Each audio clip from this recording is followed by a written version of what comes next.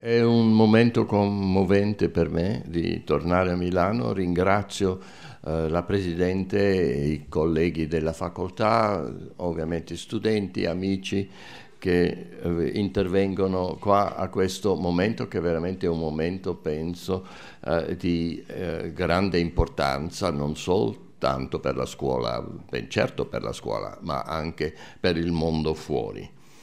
La memoria di Aldo Rossi mi è molto cara, ma vorrei anche ricordare un altro maestro che mi ha insegnato gran parte di quello che so sulla musica. Non posso dire di essere, come fa il titolo di Massimo Bontempelli, un altro grande italiano, scrittore quasi dimenticato, di essere il figlio di due madri, ma sono certamente l'allievo di due maestri milanesi. E ben prima di Rossi era Bruno Maderna, che seguivo assiduamente durante i tardi anni 50, studiando composizione musicale e assistendolo allo studio di fonologia alla RAI, su Corso Sempione, poco distante di quella casa Rustici di Terragni che già allora tenevo d'occhio. Tra Darmstadt, da dove veniva la moglie di Maderna, e Milano, Maderna operava come compositore e maestro d'orchestra, distinguendosi per un'accesa vivacità ed intelligenza, tratti specificamente milanesi, penso. Come Aldo, poi, anche Bruno era circondato da qualcosa di remotamente lacustre. E ambedue questi maestri scendevano da paesi che versano la loro acque verso Milano, mentre ritengono una certa diffidenza nei confronti del capoluogo. Fu la Milano di Giorgio Strehler, di Luciano Berio, del flautista Severino Gazzelloni, del vecchio Carlo Emilio Gadda e, come si direbbe oggi, dell'emergente Alberto Arbasino. In architettura BBPR furono l'epicentro di un assai insulare mondo, dallo quale poi uscì anche Aldo Rossi. Dai tempi di Stendhal, che si fingeva milanese, come sapete, si sospettava un'endemica malinconia sotto lo smalto di una voluta modernità che soverchiava gli affetti spontanei. Ad Aldo ero legato da un'amicizia quasi itinerante e che risvegliò momenti della mia infanzia zurichese, come anche della sua permanenza al Politecnico della città, che si è poi ravvicinata, come sapete, grazie al più lungo traforo alpino del mondo. Fu dunque quasi destino che volevo acquisire per il centro studi Getty di Los Angeles i quaderni di lavoro che Aldo comprava spesso in cartolerie zurichesi e portava con sé durante i tanti viaggi attraverso il vecchio Gottardo. La mia conferenza sarà fondamentalmente in inglese, ma numerose citazioni di testi che non possono che essere letti in forma originale. Trovate un seminato linguistico tra il cemento inglese e i tanti piccoli pezzi di coccio e di marmo italiano ben distribuiti tra questa materia strana, grigia e continua. Ok.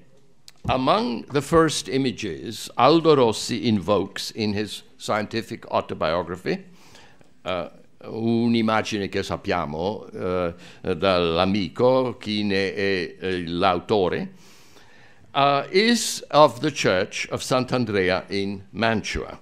Ho scelto l'edizione tedesca curata da Helfenstein, da un altro collega suo e fotografo, per dare un po' una manifestazione più colta di quella bruttissima edizione inglese, come la chiamava Aldo spesso. Allora, avete Rossi a quel momento that he acknowledges not only Leon Battista Alberti's achievement, obviously this is unique building, which in his view consisted nel ripetere le forme e gli spazi di Roma, come se non esistesse una storia contemporanea. But he also connected the space of the church with the fundamental experience of tempo. And that's the reason for the oculus. There is an outside and inside, and there is tempo. This experience was to reveal itself profoundly cleft, divided into clock time and weather, or, as he put it, in tempo nel doppio significato atmosferico e cronologico. Alberti's architecture was certainly untimely, but it set a cornerstone for the age of the Renaissance, precisely because, as Rossi said with regard to Sant'Andrea, it does not seem to relate to any contemporary architecture, even the architecture around it. The buildings by Alberti were notorious for the architect's disregard of custom and practice. They stood out as lone reminders of another civilization, of antiquity, but not really. So Alberti's successors, Bramante, Giulio Romano, Palladio, and others in their wake, sought to achieve a similar architecture that one could call fuori tempo. As Aretino put it with regard to Giulio Romano's art in general, it was caught between two different times, namely being anticamente moderno e modernamente antico. And one should add, for being, of course, uniquely itself. During the Renaissance, antique architecture was very largely present, but present in ruins, many of them inhabited ruins. However grandiose, and the moment when the building of New St. Peter's came to a temporary halt in the 1530s, the new the new looked entirely like the ancient, located as it was in a gap in time rather than firmly rooted in one. So if you have St. Peter's at that moment drawn by the Dutch artist Heemskerk, you might as well think of it as a giant remains of antiquity as they were known all over Rome. So this curious ambivalence between two times and your own present moment between them is a profoundly Italian experience, and I think it has found an extraordinary articulation in Aldo's work. Now, looking at Giuliano da Sangallo's drawing of the Teatro di Marcello on the left-hand side, would not think of Aldo Rossi's Cedimenti terrestri on the right-hand side, or that famous etching of Ora, questo e perduto.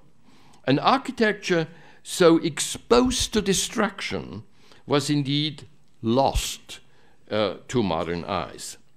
So one wonders what secured a special place for Aldo Rossi in this lengthy story going back to the 15th century in his own post-war Italy. First in Milan, as you've been reminded of a number of times, then of course in Europe, and finally around the world. By the way, that the funnel to Europe should have been Switzerland is rather amusing, actually. If you leave Italy, that is a long-standing great player on the map, and Switzerland sort of squeezed in between its neighbors, but in this time it did serve its best, namely to be a conduit to somewhere else. So I think it was the untimeliness of Rossi's architecture that gave it a unique character. Untimely, both with regard to when it appeared and how it looked in the midst of the 1960s. It was untimely in the sense of evading the terms in which problems were posed and solved, and in the sense of putting something forward that had no place in the townscape prevailing around it. In that sense, it is curiously reminiscent of Alberti's designs. The inaugural monument at Segrate occupies an unidentifiable margin in time. You would be hard-pressed, except for accidental elements, to say what this is, where it is, when it is. Located, indeed, as it finds itself between resolute abstraction and a distant nature, just sort of barely waving in, particularly, of course, in the presentation drawing that shrouds the monument with German oak trees from a etcher of a rather curious kind of Carl Wilhelm Kolbe. Now, since the 1960s, the social struggles and the challenge to authority set the tone of the debate and prejudiced architecture which, when put to the test, advanced paradoxical solutions. Here too the untimeliness, how the old Ungaretti and the young rebellious students in Venice would be bridging between them another gap in time, another discontinuity. Rossi did find merit in Berlin's Stalinallee, and for his Galleratese housing block, he invoked a monastery in Santiago di Compostela and German social housing Wohnblöcke.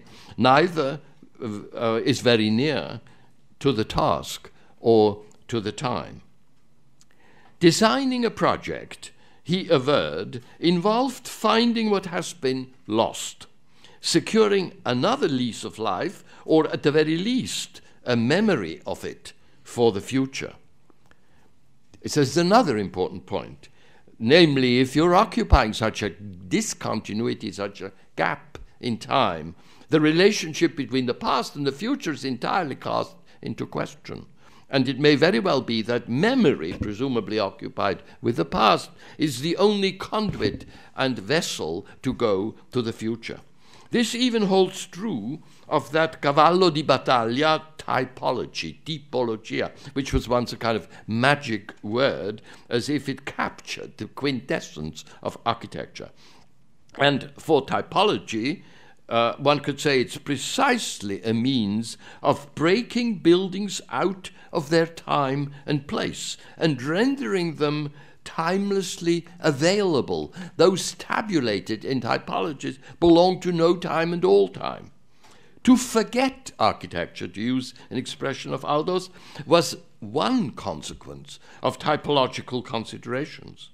Another was that typology makes buildings of different purpose and location appear similar to one another in ways that you perhaps would never have suspected. But more insidiously still, it suggests a deep affinity between schematic drawings and calligraphy. This relationship prompted Rossi to say that il segno è indifferente a disegno o scrittura. Did he mean that all signs are indifferent to what they designate? And are buildings, once reduced to three-dimensional signs, equally indifferent to their place and time?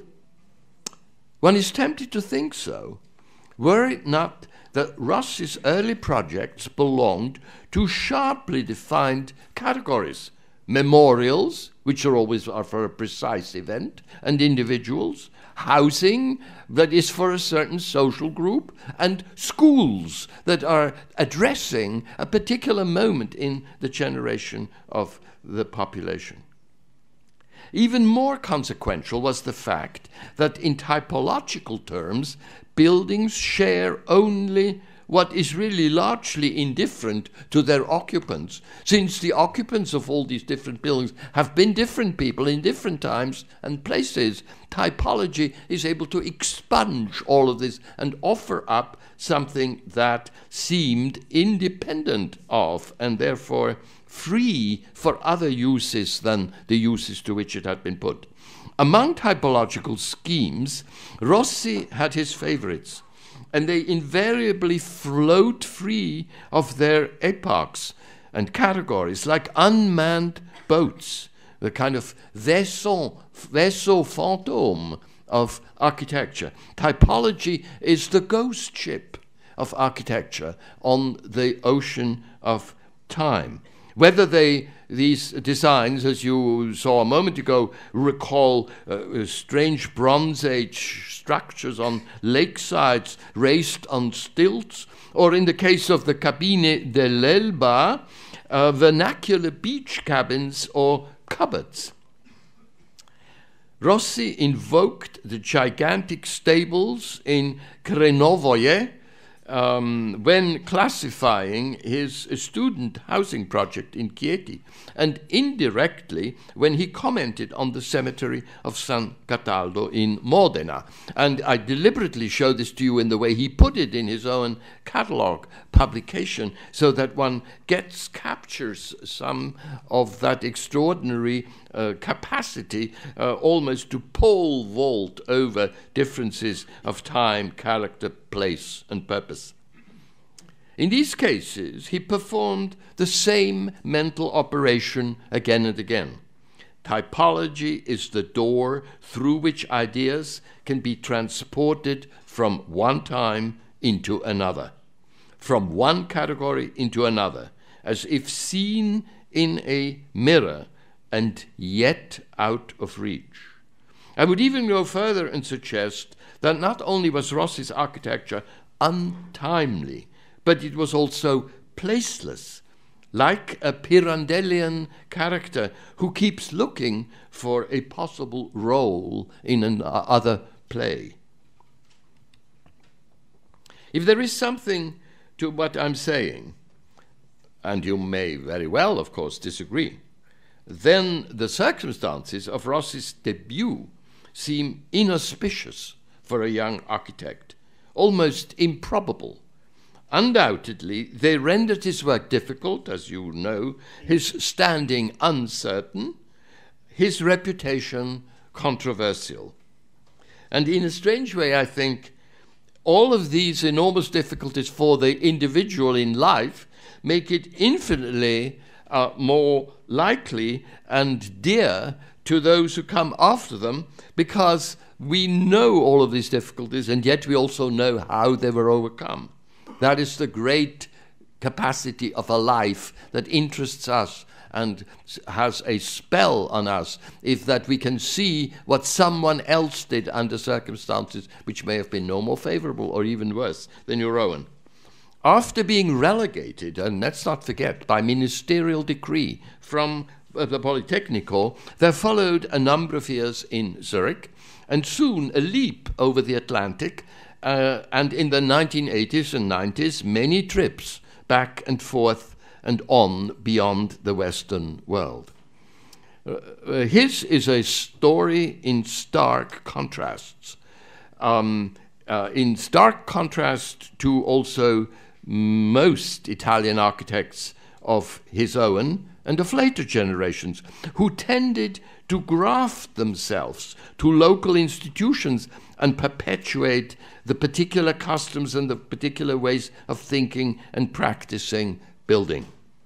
Perhaps only Renzo Piano enjoyed a comparably favorable reception outside of his country, if for entirely different reasons. After all, we know fame is one category it admits of the most categorical differences and reasons.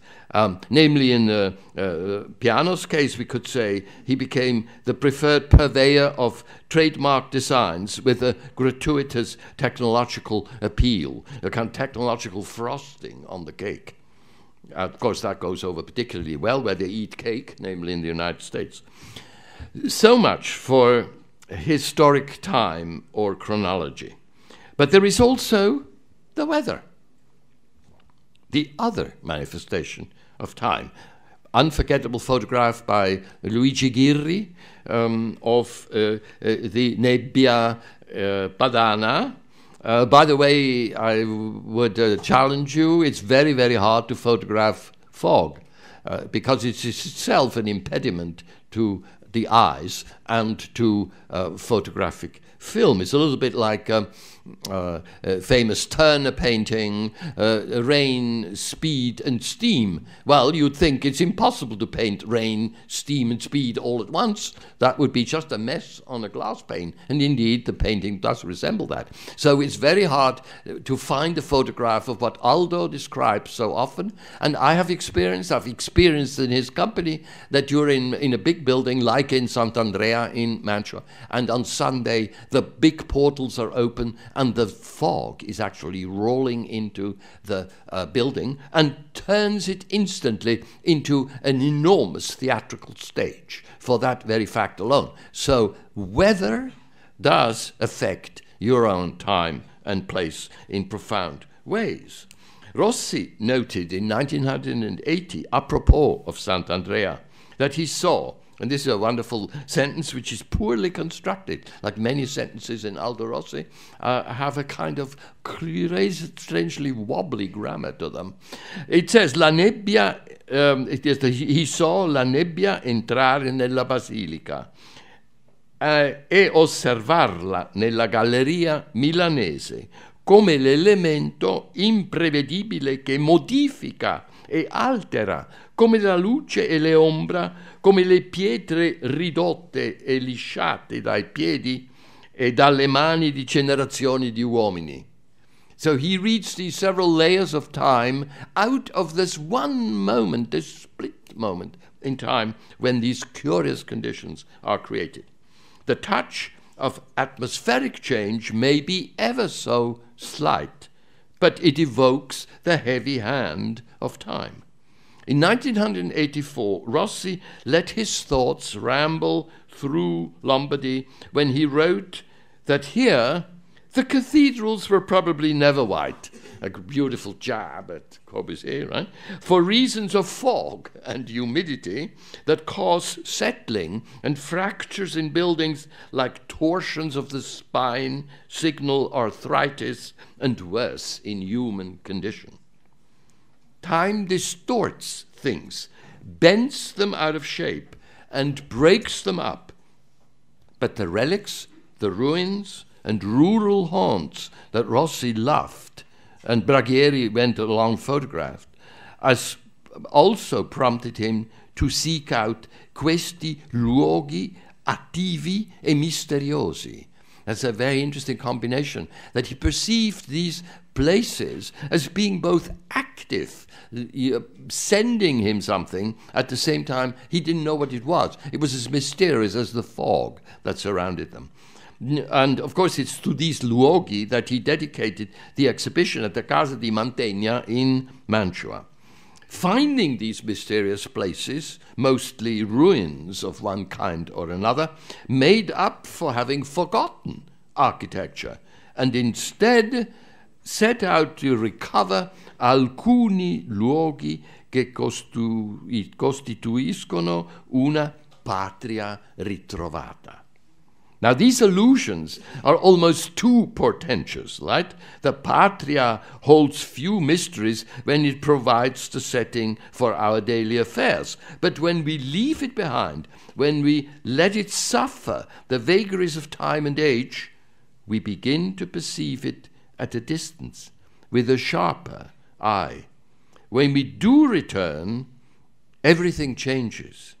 The patria ritrovata has weathered as many events as the traveler in foreign lands, who also experienced any number of deformations of the familiar. as a parallel to his own peregrinations, his own continuous movement through countries, projects, institutions, and societies, and as a reminder that how powerfully painful and humiliating it may have been to leave Milan. The architect returned to his homeland with a more vivid feeling for its character. In both atmosphere and material, something unforeseen had occurred. In a tumble of images, that's another one of those things, like in a drawing. In a drawing, you can draw one thing after another and connect them with the line of your pen. In the sentences, you can't really do that if you want to be correct. But he does it nonetheless. Again, as if the sign itself, whether written or drawn, is immune to what the purposes to which it's put. He has these cascades of images and references, as he does in a passage in which both atmosphere and material are something unforeseen. He enumerates Clara Calamai, the actress of the film Ossessione, her Minestra, the gardens of Mantua and Ferrara, the vaunted race of Gonzaga horses, the stables of Count Orloff, and yet other places, all within one single sentence. Change can only occur in the dimension of time, and here the line is that dimension that jumps from word to word, from object to object. Time, however, has a way of warping our experiences and our memory. And these experiences are all related to fleeting manifestations that yet leave their trace in memory. For Aldo, a special site beyond all familiar places was the theatre. Not any theatre, and not even one he knew well, but his own theatre, the teatrino. Again, he belabored the word no less than the idea when he wrote, recalling once again the experience of the Milanese Galleria in fog, of the conchiglia americana ritrovata per me nell'altro senso della conchiglia marina che mi avevo spinto all'architettura, figlia della pietra e del mare biancheggiante, tu meravilli la mente dei fanciulli. Obviously, not only the minds of children, but also the child in all of us is excited by seashells. Therefore, the Jesuit scholar Filippo Bonanno, there's something here going on a little ghostly. Oh. Wait, that's very weird. It's very weird. Something in these paesi lontani is misterioso e nebbioso beyond comprehension. Eccolo. Here is Filippo Bonanno, who titled his treatise of 1684, Recreatio mentis ed oculi. As if to tease the reader, at least the foreign reader, Rossi did not name the poet, Quasimodo, who wrote those words about seashells, tu meravilli la mente dei fanciulli, that so closely echo the title of Bonanno's, in fact. But he harked back to what has distinguished seashells for centuries, their fascino and their puzzling status as objects that only an organism can create and that survive as dead objects, potentially for enormous time spans for hundreds of millions of years on the bottom of the sea. Long, long after these organisms that created the shell have gone extinct. Of course, one would here want to refer to Paul Valéry, who meditated on this conundrum in an essay of 1937 and on his fascination with seashells that has not been lost on many other architects in the 20th century. In the Teatrino, Rossi reduced reality to shells to, one could almost say, fossils of the everyday. Complex relationships were brought down to a simple order of scale and growth, and made the objects of desire that submitted willingly to the private command of the architect. The images of tempo and teatrino are tenuously tethered to words whose meaning is inconstant, so elusive that Rossi is casting about to pin it down in classical and modern texts before he finds the right place for it in his own work.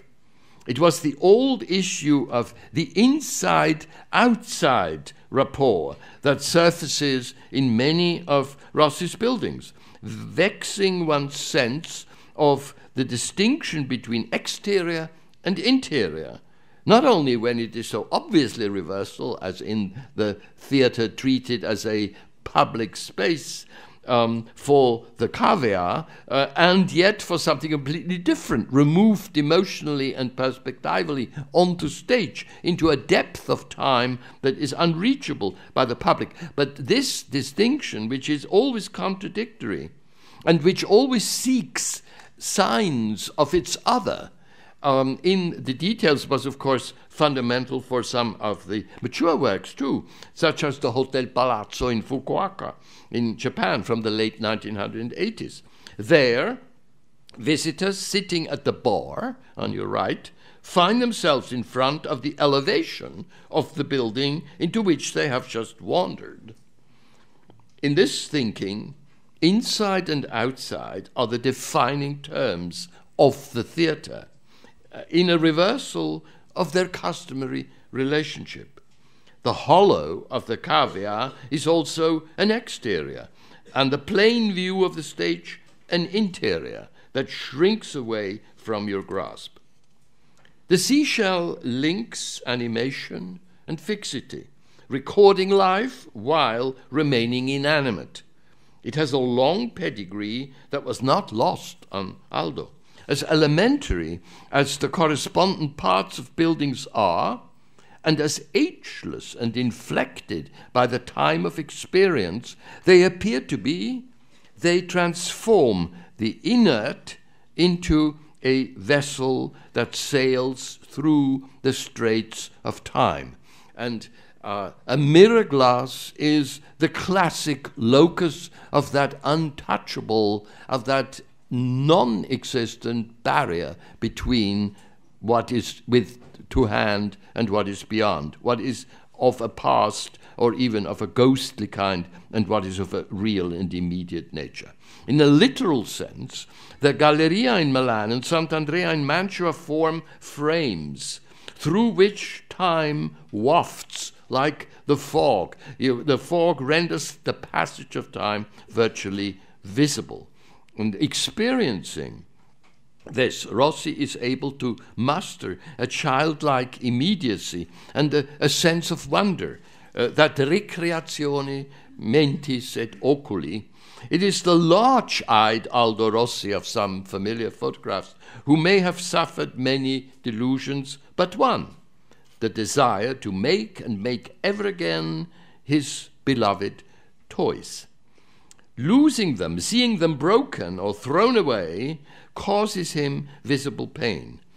This pain persists through changes of momentary Stimmung or feeling as the fundamental tonality of existence, leaving perhaps over time a trace of a special disposition. And such a sense of loss is tangible in Rossi's works, even when they are accomplished and send a kind of promise of permanence and of renown. It is a sense of loss, even more acute in the face of victory or near victory. And the Museum of German History, the project outside, is perhaps the most poignant of these because it is itself made for history to be derailed by history. It's a Pyrrhic victory. It's a highly accomplished project for something that could never come about. So Rossi confessed that he had been a bad student at the Politecnico. We've heard that before. Of course, most students who become famous always say they were bad students. Churchill famously claimed to have been a bad student, right? That became a big statesman. He lamented the bland books and the boring lectures of his professors, while remembering fondly the discussions with Heinrich Helfenstein at the ETH in Zurich. Helfenstein was Rossi's assistant and helpmate, a literary historian by training and a photographer by avocation, who shot some of Rossi's favorite images, such as the Sunday picture. It's totally deserted, right? Only on a Sunday. Another classic way of representing the loss of the life that is in this shell every day of the week except Sunday, when it is just a solemn courtyard.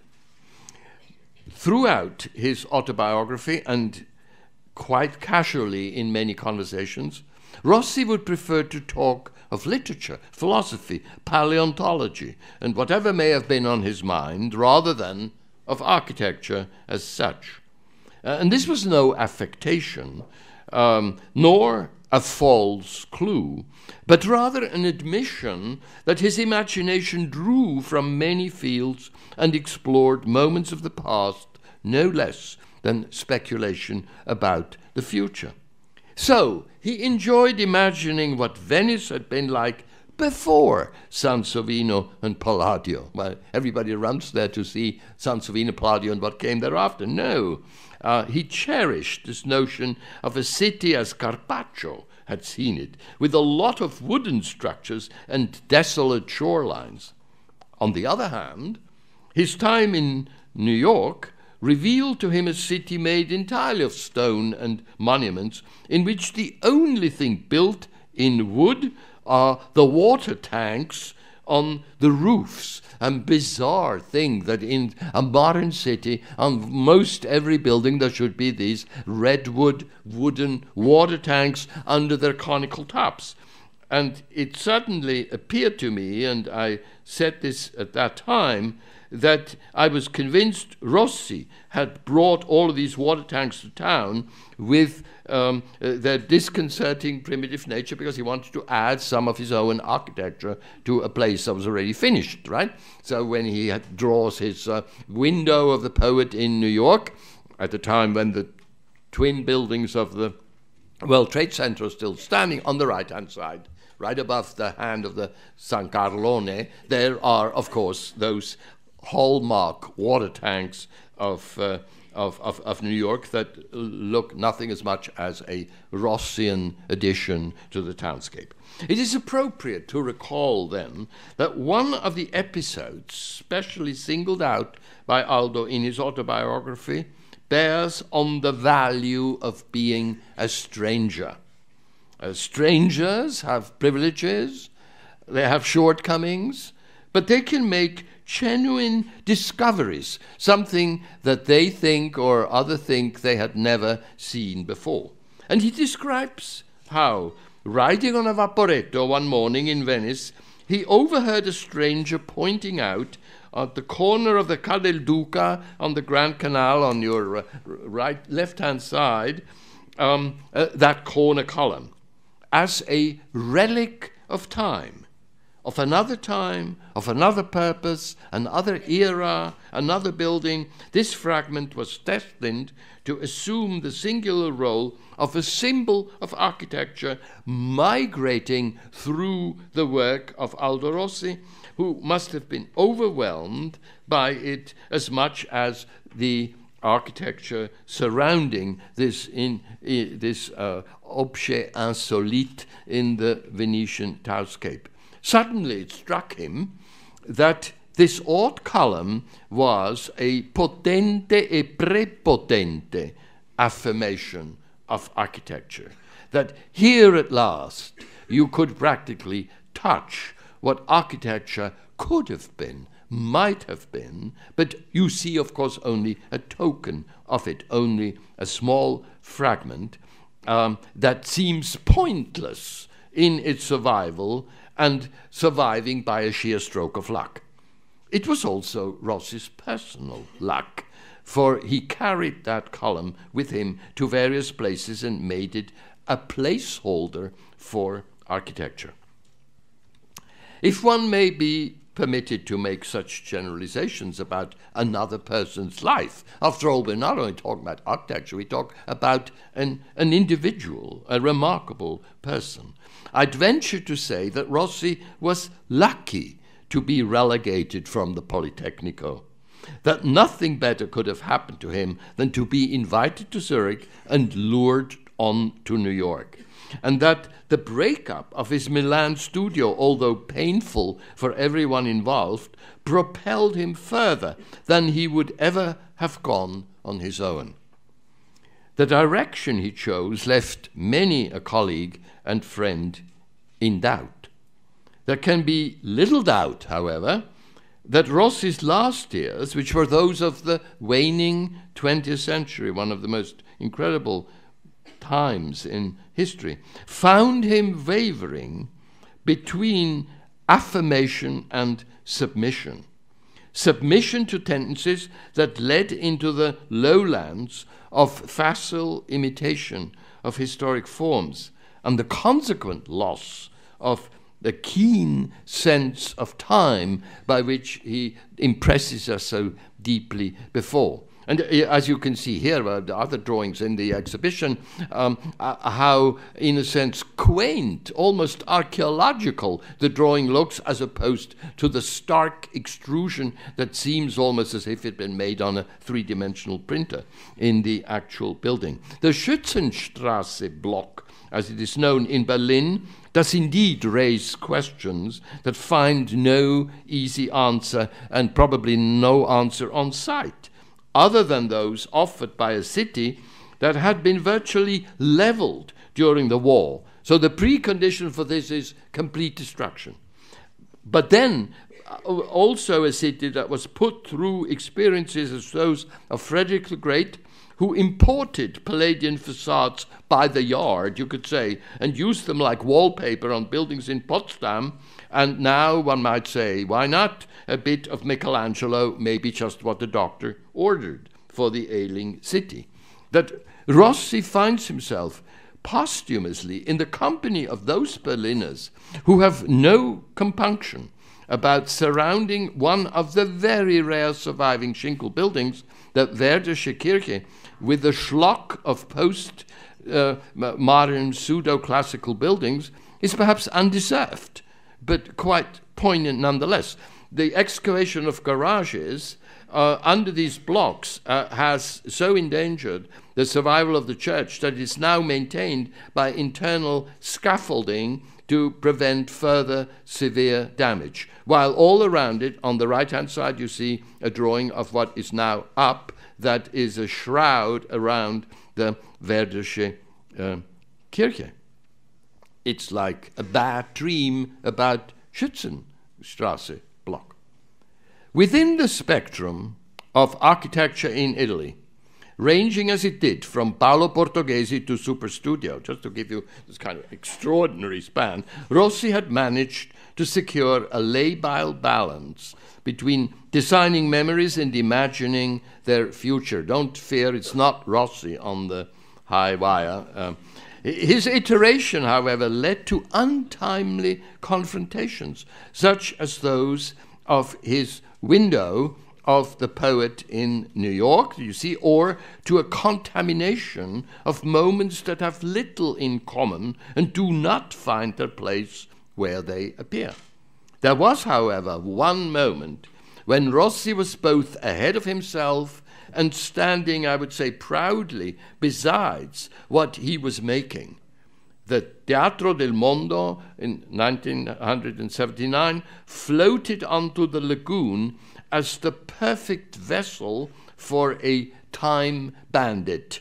A time bandit is, of course, an imaginary figure that tries to escape from historical time. Forever remembered as an image, the Teatro recalled Venice before Sansovino and Palladio, its wooden hull a ghost, its silhouette a momentary companion to the city's skyline. its inevitable disappearance, as much a part of its existence as the changing cloudscape, is what makes it so poignant. Here, at dusk, time was one and the same with tempo. He said it in so many words himself. È sempre stata mia intenzione di scrivere i progetti, i racconti, film, quadri, sempre più indipendentemente da ogni tecnica, perché così questo si identifica maggiormente con la cosa, essendo nel contempo una proiezione della realtà. Thank you.